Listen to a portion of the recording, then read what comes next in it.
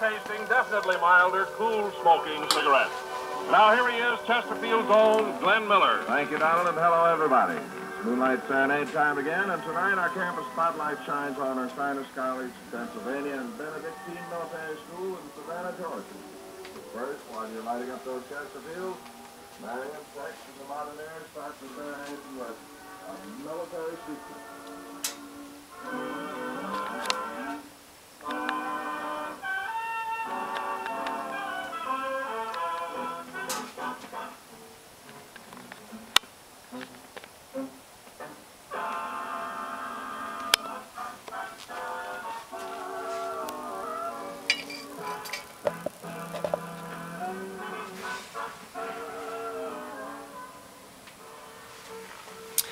Hi everybody, how's it going?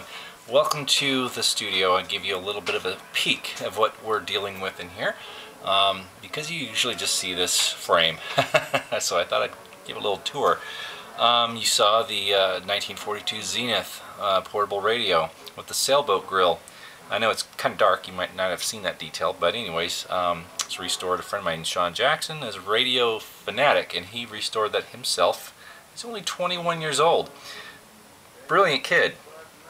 Gave me that radio the first weekend that we hung out, so I play it a lot. It's a good piece.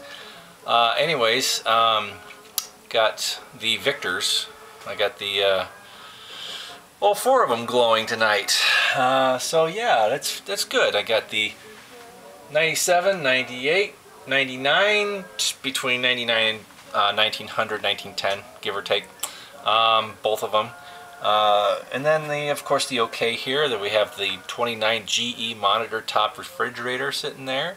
Got Chesterfield ads. I thought playing a Glenn Miller Chesterfield broadcast was appropriate since we got a lot of old Chesterfield ads with Russell and whatnot. Wartime stuff. We got the old knee-high clock up there. You probably saw that. And you probably saw that it was late. Anyways, it's fun. We're out here just enjoying some old nostalgia. So, little update on the OK. I spoke with Mr. Bob the Lantern Guy today. We chatted on the internet, on Facebook, and he said that he's probably going to be doing a few other lanterns. They have leaks as well, so he invited me to throw my OK into the mix and get mine fixed while he gets his other two fixed. So I believe one can will do the job, and they're not cheap. I think they're like $18, $20 a can. So once air hits it, then that's the hardener. So you have to use one can to get the most bang for your buck. That makes sense. You don't want to just open a can and use it for one lantern and then throw the rest away. That's a waste. So might as well make it go as far as you can with that price tag. So next week it might happen. I might meet up with him on a Monday or whatever. So we'll see.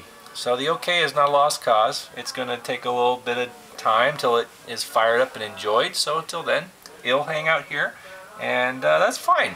It's fine. I got plenty of other lanterns to enjoy till then. No worries. But anyways, I bought some K1 kerosene today at Walmart. It was $9 for a gallon of kerosene.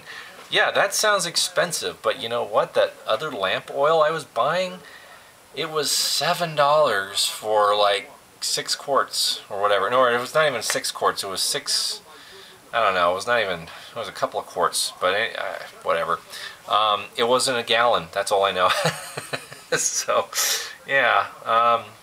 But we'll see how that works. I mean, it's straight up kerosene. It's probably going to be a little more fumey. Probably smells a little stronger than the other stuff, which was much cleaner burning.